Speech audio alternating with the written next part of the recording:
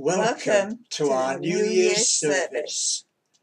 A Happy New Year to you all.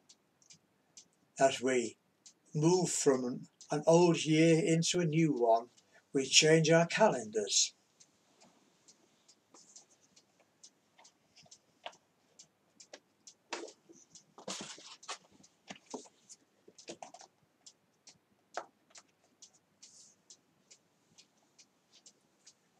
Let us hear a call to worship and live for this year.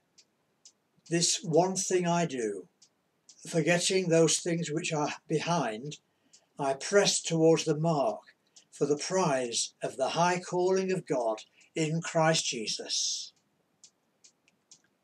And so we begin our service by singing a Christmas carol.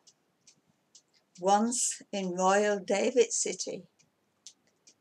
The words should be on the screen, but if you need to look in the hymn book, it's number 214 in Singing the Faith. Once in Royal David City. Amen.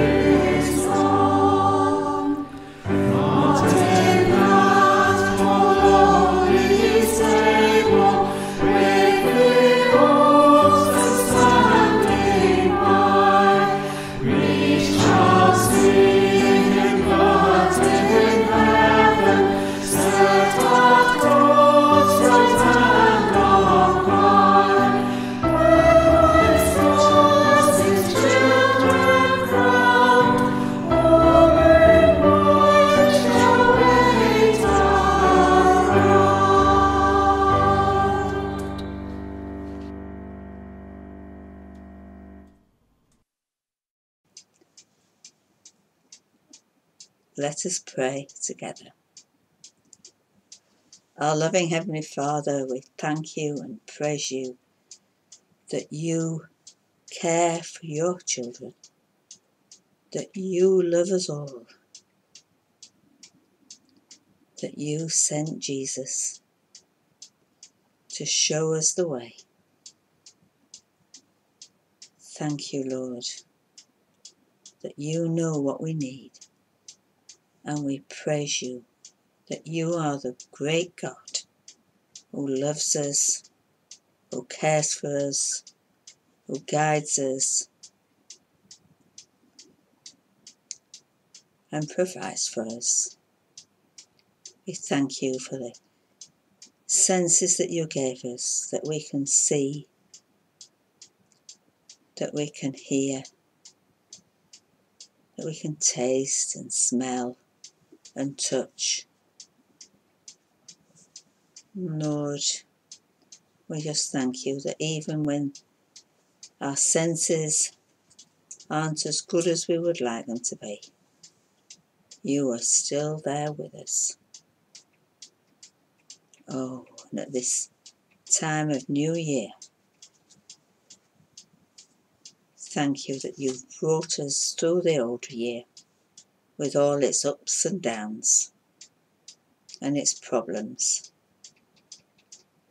And we pray, Lord, that you will show us the way in this new year. May we have a fresh start as individuals, as churches, as a country. May there be a real turning to you. Thank you that when Jesus came, he came as a baby and grew up among people just as we do. And we thank you that he is still there for us, because he died and rose again and is in heaven with you. Oh Lord, we do ask that you will forgive us for all the things that we did and do that you don't really want us to do. Lord, forgive us.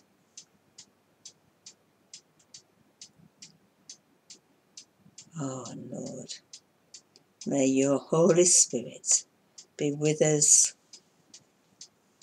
in this service. Help us to truly worship you, to know your presence with us wherever we are. We ask these things in the precious name of our Lord and Saviour, Jesus Christ. Amen. Our Father, who art in heaven, hallowed be thy name. Thy kingdom come, thy will be done, on earth as it is in heaven. Give us this day our daily bread, and forgive us our trespasses, as we forgive those who trespass against us. And lead us not into temptation, but deliver us from evil. For thine is the kingdom, the power and the glory, for ever and ever. Amen. The Old Testament lesson is from Isaiah chapter 43, verses 14 to 21, and it's entitled Escape from Babylon.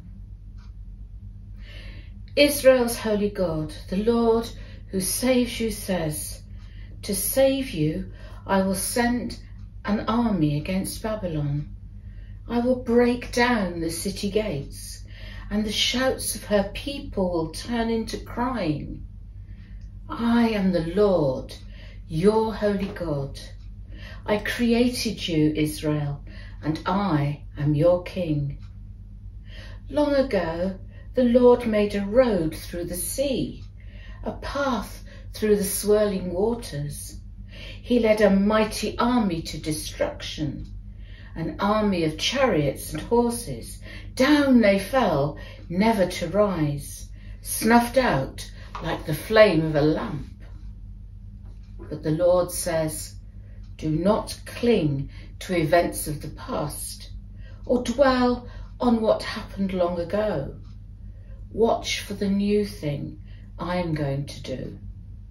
It is happening already. You can see it now. I will make a road through the wilderness and give you streams of water there. Even the wild animals will honour me. Jackals and ostriches will praise me when I make the rivers flow into the desert to give water to my chosen people. They are the people I made for myself, and they will sing my praises. Thanks be to God for his word from the prophet Isaiah. Amen. We thought that instead of having part of the Christmas story read from the Bible, I would retell it using these finger puppets. This is Mary. She grew up in a place called Nazareth, quite away from Bethlehem. One day something extraordinary happened to her. An angel came to visit her, and he told her that she would have a baby. Mary couldn't understand this because she wasn't married, but the angel told her that it would be a special baby, a baby boy, because the Holy Spirit would come upon her. Mary said, "All right."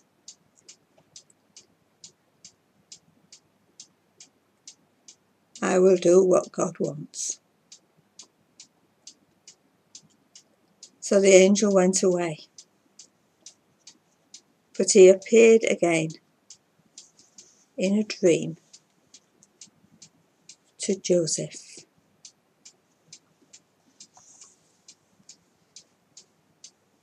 And he told Joseph, "Don't be frightened to take Mary to be your wife. The baby is special. He is from God. But you look after Mary. Don't be frightened to take her." So Joseph took Mary as his wife. But then they were told that they had to go to Bethlehem because everybody had to go to the place where they belonged, where their tribe was. And that was where Joseph came from.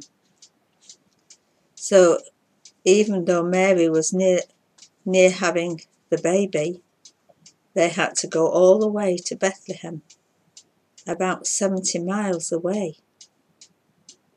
And they didn't have a car or anything like we have.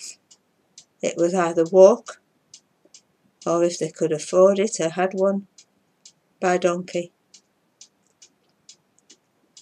And when they got to Bethlehem, there was nowhere for them to stay. So many other people had gone there as well.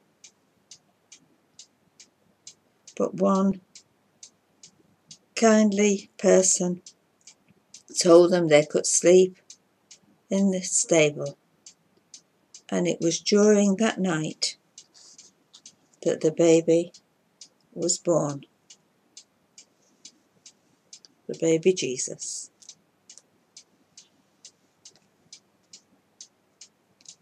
Also that night, there were shepherds not just one, looking after his sheep,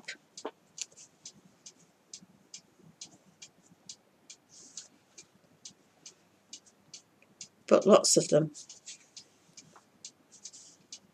And the angel appeared to them and told them what had happened in Bethlehem.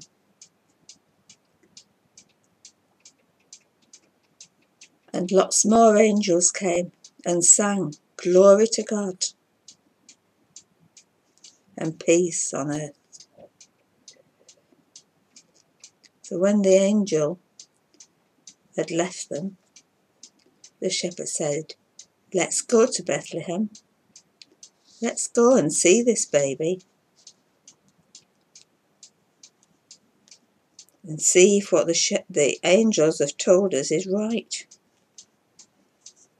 So off they went to Bethlehem, where they found Mary and Joseph and the baby there. And they were so happy because they'd seen what the angels had told them. And they went back to their fields, praising God and telling everybody what they'd seen. A while later, in a distant country, there were some wise men. We think there might have been 3, but we don't really know. It only tells us about 3 gifts.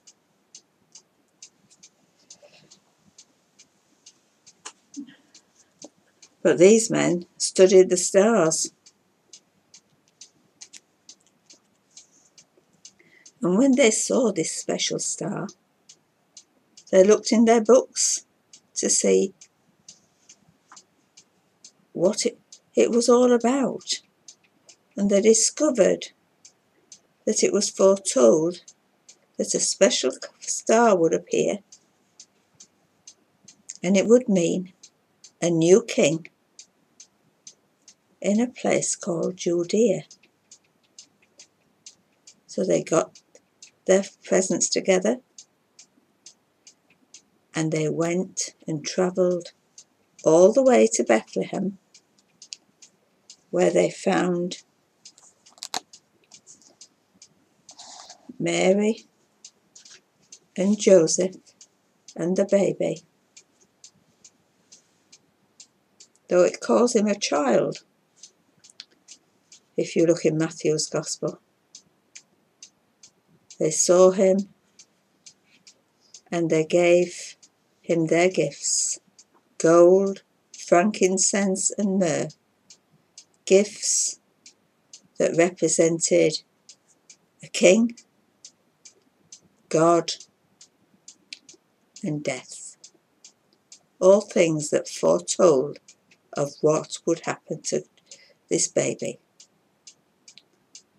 And we just thank you that he came for us and showed us God's love as he grew, knowing more, telling us so much about God the Father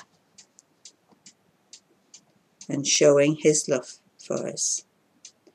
And now we're going to sing a hymn that tells us what Jesus is coming meant.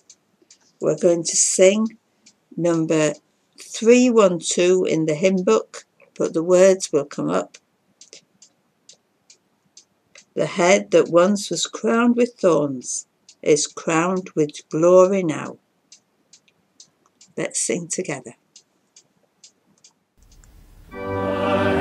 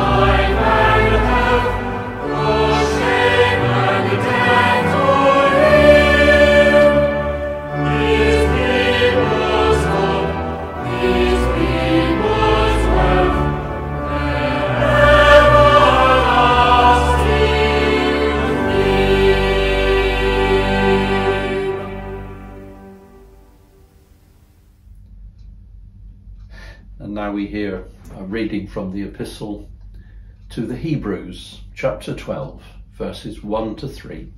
God, our Father.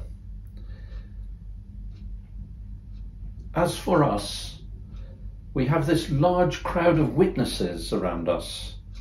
So then, let us rid ourselves of everything that gets in the way and of the sin which holds onto us so tightly. And let us run with determination the race that lies before us.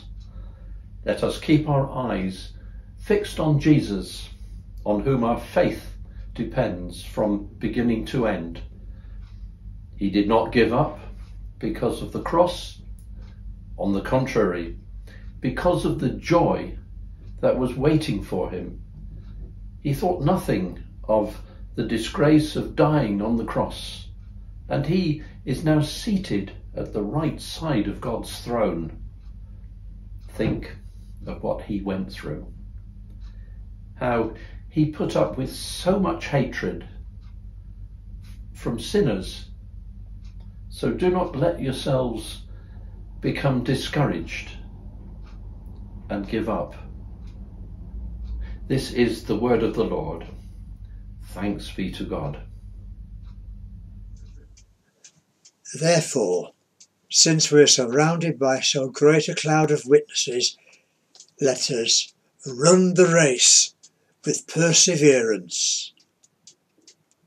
That's how Hebrews chapter 12 starts. And fancy starting a sentence with therefore. I was always taught years ago that if you see a therefore, ask what it's there for. And if we ask that question of these verses, we realise that Hebrews 12 follows on straight from Hebrews 11. And we know Hebrews 11, don't we?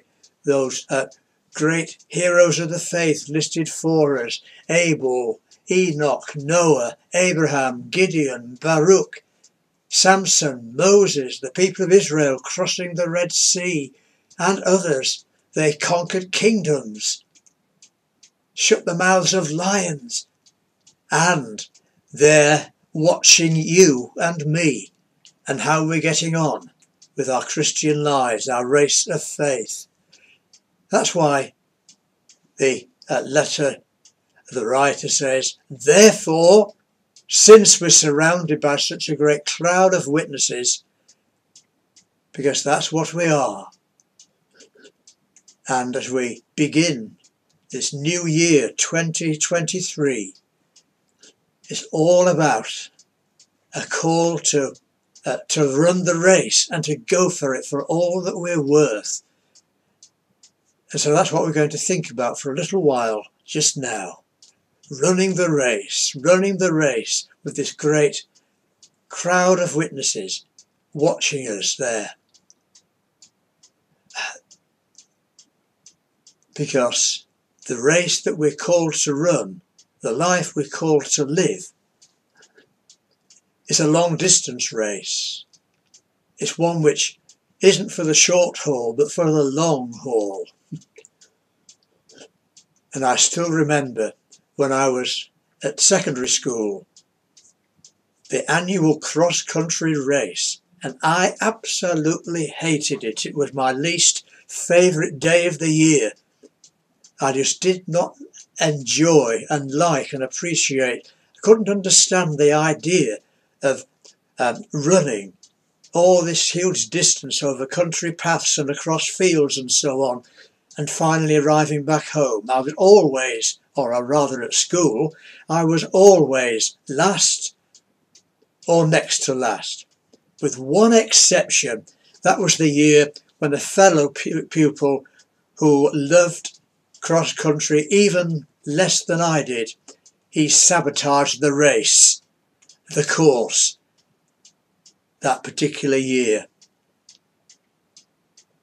And although I shouldn't have done, I secretly, quietly thought, hooray, to that.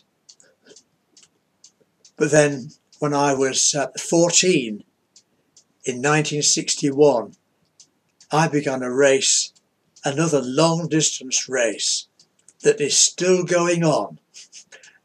I committed my life to our Lord and Saviour Jesus Christ, and that was the beginning. That was, if you like, the starter's gun being fired. And that's a race that, as I said, is still going on. This chapter of Hebrews gives us 3 pointers for how we might run our race as we seek to follow Jesus this year. First of all, he says, throw off everything that hinders. Can you imagine a contestant who lumbers up to the starting line, all geared up in his winter woolies and insulation and a scarf wrapped around him and his hiking boots on, expecting to run the race? No way. And the letter says that it's so easy for us to think that we can run the race with all sorts of clutter around our lives that make it difficult for us. And for the first thing that he says is, get rid of it, throw it away, throw off everything. And the emphasis there on the everything that hinders. And he mentions sin. What an encumbrance that is. He actually says it entangles us round our legs so that the racing is just impossible with sin as a problem in our lives. And we forget about all the respectable sins that it's so possible for us to rather enjoy. Thank you very much. Not going to mention any of them by name, but we each know our own particular sins that need to be dealt with, to be repented of, turned away from. And so repent of your sin, put it to one side, have nothing to do with it as we begin the race of a new year. And the other clutter are things such as cultural secularism that seeps right into our minds, of every one of us, Christian or not. Over-reliance on ritual and the things that we must have to do. And even casualness, a casual attitude. Anything goes, thank you very much. That becomes a clutter for us, something which holds us back, a hindrance. First of all, throw off everything that hinders. And then the second pointer, run the race with perseverance or patience or endurance, the race that is set before us. You might say it's a matter of keep on, keeping on, of stickability, of being in it to win it and not letting go, not going for the short haul, for a quick sprint and then sit back and rest, but no, keep on going at it. The writer of the letter already said in chapter 10, you have need of endurance to his people. If they had need of it, I guess, and I don't know what it was, but there was something which was preventing them from keeping going, and they needed reminding about it. So again in chapter 12 he says, keep going, endurance, run the race with that kind of endurance and perseverance. And we may often need to be reminded of that, even during the year that's ahead, lest we slacken off and slip up on that. The saying goes, when the going gets tough, the tough get going, and they keep going as well. Paul wrote in his letter to the Philippians about his own experience and his own kind of discipleship. He says, I press on towards the mark, towards the goal, for the prize of the high calling of God in Christ Jesus. It was his testimony. And I wonder, is that our testimony too, that we're saying on January the 1st, I'm pressing on towards the goal all the way through? And the third point of which this passage has for us is fix your eyes on Jesus. He says, let's run with endurance the race that is set before us, looking to Jesus, the founder and the perfecter of our faith. Look to him. He's the one. Eyes on the finishing tape. Keep your eyes on Jesus, because he's the one there to be looking to. The whole point of living a Christian life is that it is living for Jesus, and the whole goal at the end is to reach that point where we are so close to him. He's there waiting for us at the end of the journey, at the end of the race, at the finishing tape. Keep your eyes fixed on him even now, 365 days of the year.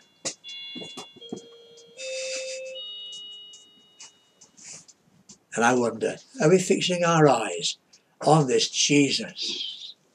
Because if we don't, we grow weak and we slip up. Remember that the saying goes, 7 days without prayer make one weak. Keep your eyes on Jesus. Set your time each day to pray, to spend time with him, to meditate and contemplate, to consider him and all that he means to you, moment by moment, to be kept in him.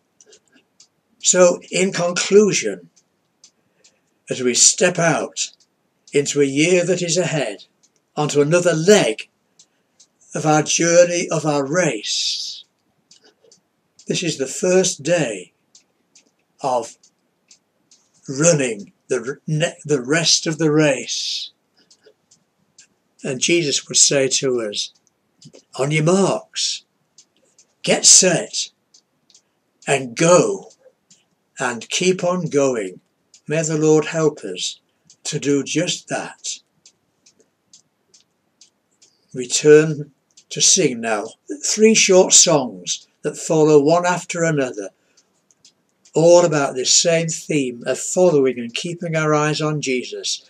There, my Lord knows the way through the wilderness, when the road is rough and steep, and follow, follow, I will follow Jesus.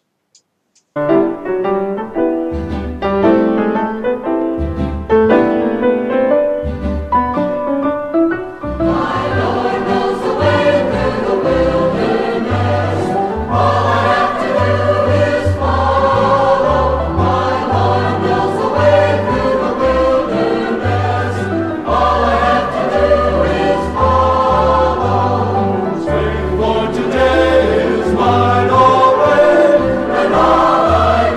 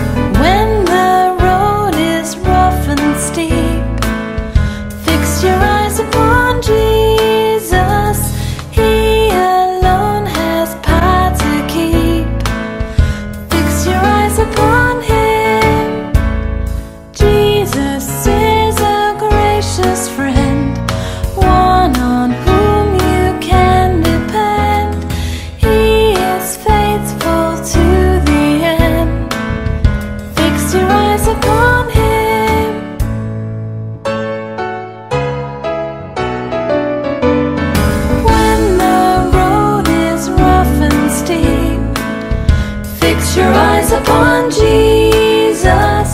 He alone has power to keep. Fix your eyes upon Him. Jesus is a gracious friend, one on whom you can depend. He is faithful to the end. Fix your eyes upon Him. Fix your eyes upon Him.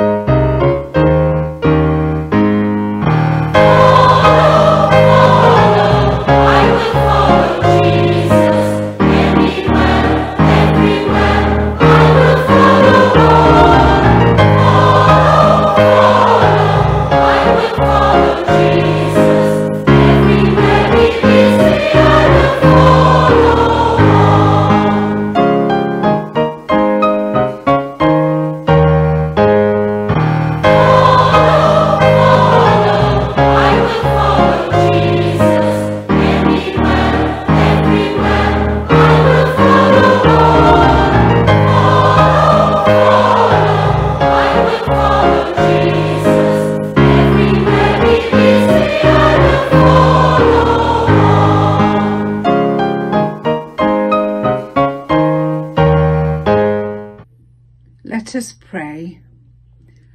Holy, loving and gracious God, as we stand at the beginning of this new year, we thank you for your presence with us in the past, and we confess our need of your continued presence with us and your guidance as we face the future.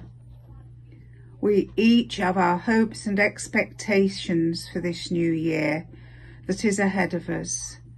You alone know what it holds, and only you can give us the strength and the wisdom we will need to meet its challenges.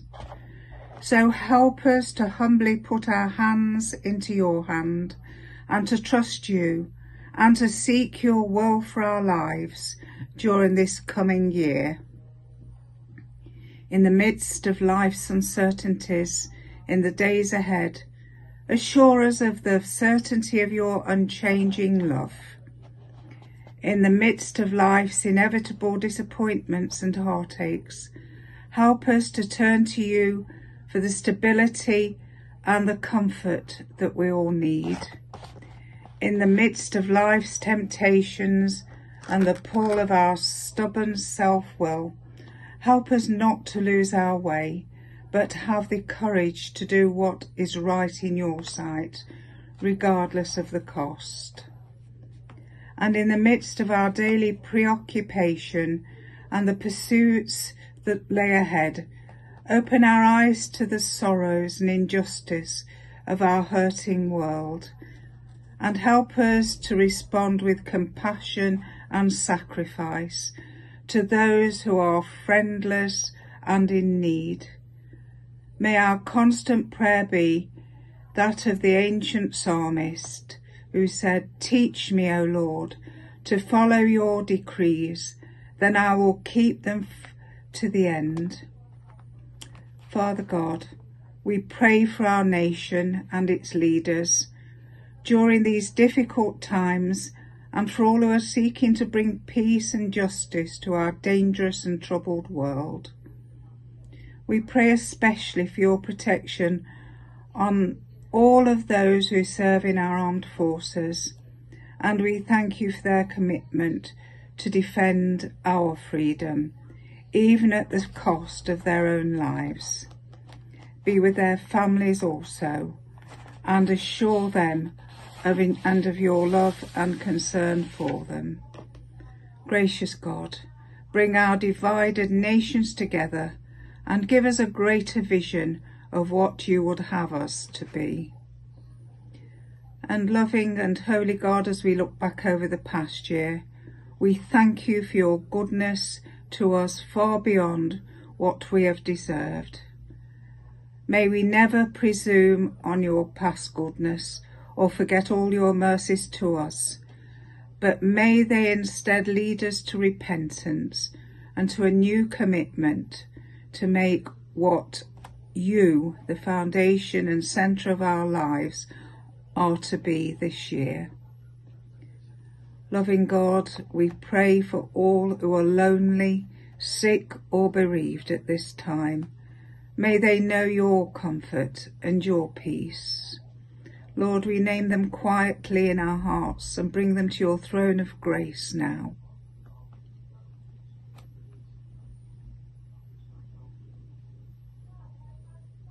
And so, our Father, we thank you for the promise and hope of this new year. Help us to look forward to it with expectancy and faith. Spirit of the risen Christ, be with us today and always. Be our light, our guide and our comforter. Be our strength and our courage.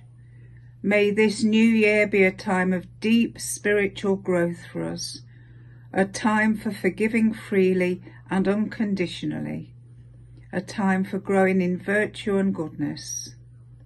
Come, Holy Spirit, be with us, dwell in us, walk with us in the days ahead, today and always. In the name of Jesus we pray. Amen. Amen. We're going to continue our worship as we sing hymn number 470 in Singing the Faith. Lord, for the years your love has kept and guided. Number 470 in Singing the Faith.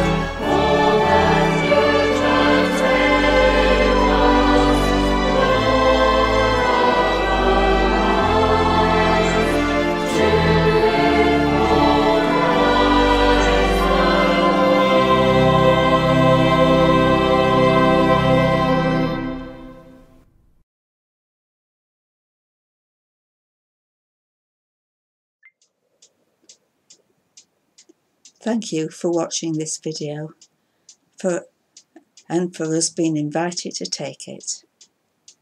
We pray that you will follow Jesus in this coming year. And let us pray. Our Heavenly Father, we commit ourselves to you, body, soul and spirit, for all that lies ahead, and pray that we may know your guidance and be faithful to you, in the name of our Lord Jesus Christ. Amen. Amen. And the grace of our Lord Jesus Christ, and and the love of God, and the fellowship of the Holy Spirit be with us all, evermore. Amen.